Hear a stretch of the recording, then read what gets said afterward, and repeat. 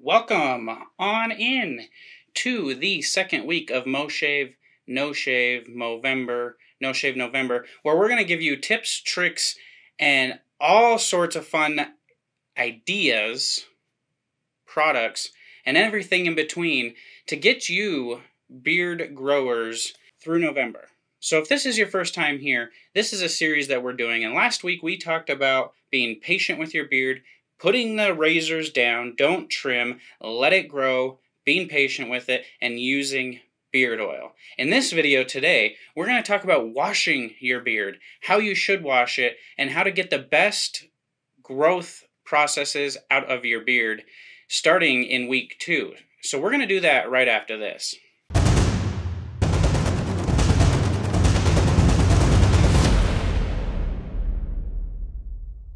So you may be asking yourself, Tyson, Mr. Faithfully Bearded, Tyson, why is your beard in a ponytail? And I'm going to answer that right now. My beard is in a ponytail because last week we talked about embracing the awkward stages.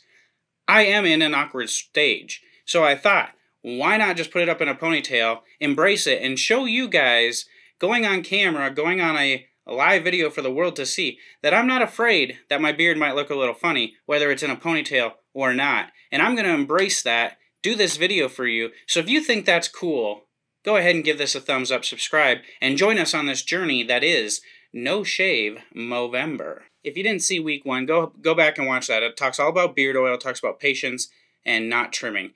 This week, I'm going to talk about things that you can do internally to build that strong foundation for your beard hair, and then things you can do externally to help keep your hair at its best.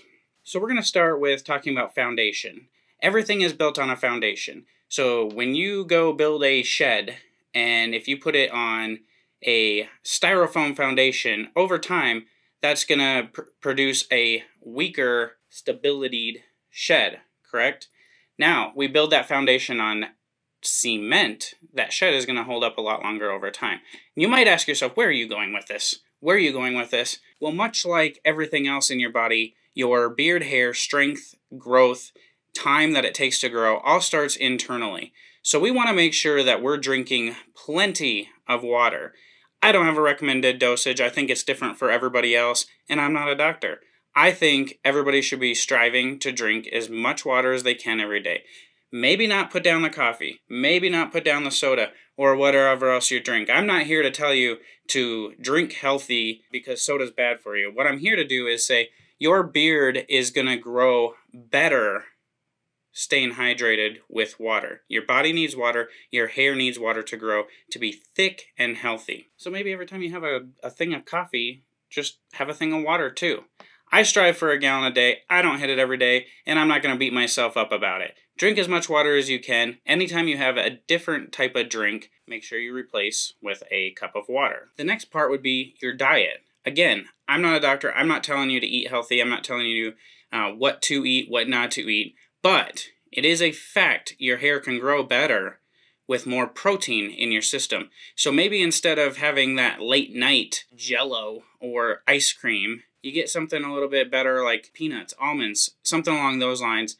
Replace your dinner, your spaghetti, with a steak for dinner. Something along those lines where you're still just eating good, but you're getting more protein in your diet. You're getting more biotin, which is going to help your hair grow as well. So now we're starting to build a foundation from the inside to promote the best hair growth that we can promote, right? The second part of that comes to the external side of things.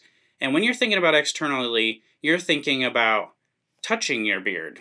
You're thinking about washing your beard, conditioning your beard, and then the products that you put in your beard throughout the day. So I kind of want to start with the foundation of it. We talked last week about beard oil. Today we're talking about washing. And there's a few different ways you can wash your beard, and then some ways that you should not. First of all, let's get the ways you should not out of here, okay? We don't want to talk about ways that we don't want to wash our beards, but do not use the same shampoo on your head. Don't go to Walmart or Target, buy some Suave, some cheap stuff, and use it on your beard. Our beard hair, our facial hair, is completely different than the hair on the top of our head. And there's many different reasons behind that, and we're not going to get into that today. Just take my advice and my word for it, that you need to wash meant for your beard, a conditioner also called co-wash for your beard as well. So a couple that I want to talk about today are, you can go with something like pine tar, something that's really going to strip out the waxes, the oils, and everything from your beard hair all the way down to your skin and give you a clean slate. This is something that I don't recommend doing every single day. Unless you work in a really dusty, dirty environment, you could wash every day. But when you're stripping out everything, your hair needs those oils. And a lot of this stuff can help protect your beard. You don't need to wash it out every day. So if you're going to use something really stripping like a pine tar soap, and here I just have one from Honest Ape. It's a bar soap right here, and it's a pine tar soap. This is going to strip your beard completely down, strip all the oils out of it, all the way down to your skin. Now with that, you're going to have to replace them, right? So you want to follow up with a conditioning agent, a conditioner. We're used to hearing conditioners. In the beard world, we call them a co-wash because you can co-wash your beard. So this goes with a stripping wash. And here I have just a big co-wash here from, again, Honest Ape here. And I like this particular one. It's one of the better ones in my mind for co-wash.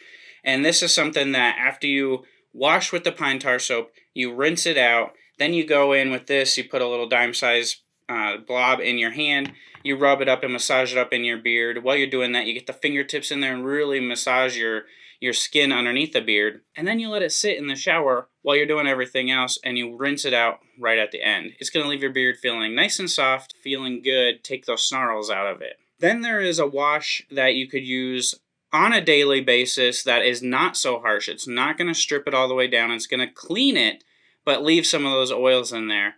And something like that would be what I call all-in-ones, and they're becoming more popular. Maybe people call them two-in-one. And it's something that's not as harsh. So here I have one from Barden.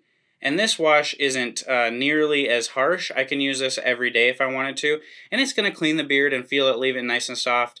When you use these daily ones, I would recommend, once a week, once every other week, to do a deep moisturizing wash with a particular just co-wash. When you have an everyday wash, they make them in some liquid ones like that. You can just wash everything down. I use it on my face as well. I would use that on my head hair because it takes away out any chemicals. So when I say don't use shampoo meant for your hair on your face, it's because a lot of times there's chemicals and things like that. They're not meant for the beard hair. They're meant for your head hair.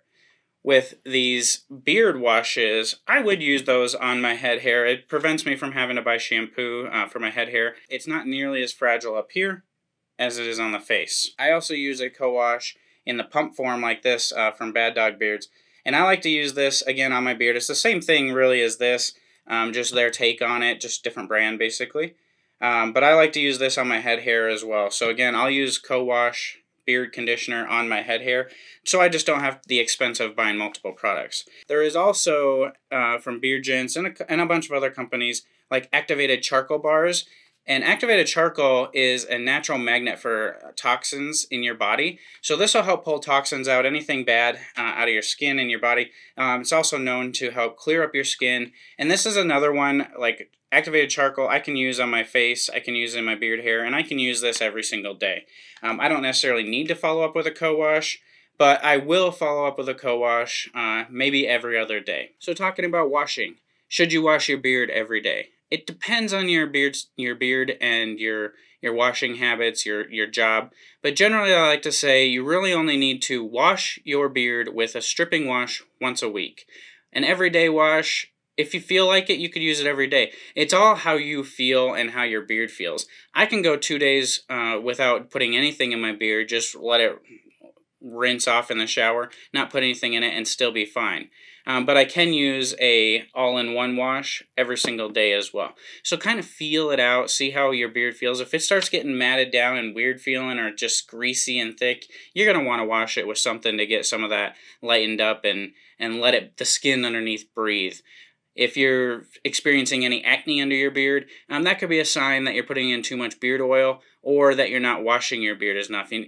You need to get the air up in there, let it breathe, and don't clog up those pores. So that's another benefit of the wash. So you have a few different styles of washing, a few different ways to co-wash. And if you have any questions, feel free to comment them below. One of these amazing members of the beard community or myself will answer the questions for you, and you can also hit me up on Instagram with any questions as well. I can't cover every single question in a video, but I pride myself on being very attentive to the faithful followers that watch my videos and comment below, as well as message me that I can answer all of your questions and point you in the right direction. Now, the last thing I want to talk about today is combing and brushing your beard. It is a natural tendency when you start growing a beard to always be touching it, to always be pulling on it, tagging on it. I feel like if you're pulling at your beard, there's something wrong with the beard oil you're using. So it might be positive to experiment with different brands of beard oils that use different carrier oils. On the other hand, a lot of us that have desk jobs is kind of sitting here fiddling with it because it's something new growing on our face and we're proud of it or we're happy with it or it's just something new. Put your hands down. Every time you touch your beard, you're damaging the hair, and over time that's really going to start causing split ends. It's going to start causing some shedding that is maybe unneeded. So keep your hands out of your beard. When you're combing, do not comb too often. You don't need to comb your beard a million times a day. It's there. It's going to stay there. And every time you comb it, you're putting some damage into it. So style it after you're done with your shower. We can talk, different types of towels. We can talk different types of combs and brushes. And maybe we'll do that in next week's episode. But today I really wanted to bring to you the washing, the co-washing side of it, what you do in the shower with your beard, just to clear up any of that confusion. And then building the strong foundation of just keeping your body hydrated, eating a lot of protein-rich foods that have biotin, fish, steak, chicken, pork. The list goes on and on. Frogs' legs, turtles' eggs, things like that. This is going to give you a good start going into week 2. And you're getting towards that beard itch phase. You're putting beard oil in. Now you're kind of wondering, how do I wash it? Okay, well, here's your solution. You watch this video, replay it a couple times if you need to. Take notes, or I'll just put it in the description. Either way. But that's going to get you going off to the races. Now, there is different types of combs and brushes, and again, I said we'll get into that next week. But just keep in mind, every time you comb your beard, how many times do you comb your hair a day? A lot of times we style it in the morning, and that's it for the day. We don't continue to sit there pulling at our head hair. We don't brush it 1,000 times. Maybe sometimes we brush it a couple times a day if it gets out of control. But some of the best tools you have are with you all the time, and that's your hands. And you can shape like this. You can put your thumbs together, go down kind of like this, and just kind of shape your beard like this. You could throw it up in a pony if you want, if it's long enough to do that, but we're talking more to the new beard growers, and you just are going to let your style develop over the first few weeks. And so you're really just getting the snarls out and spreading product around with your comb and your brush.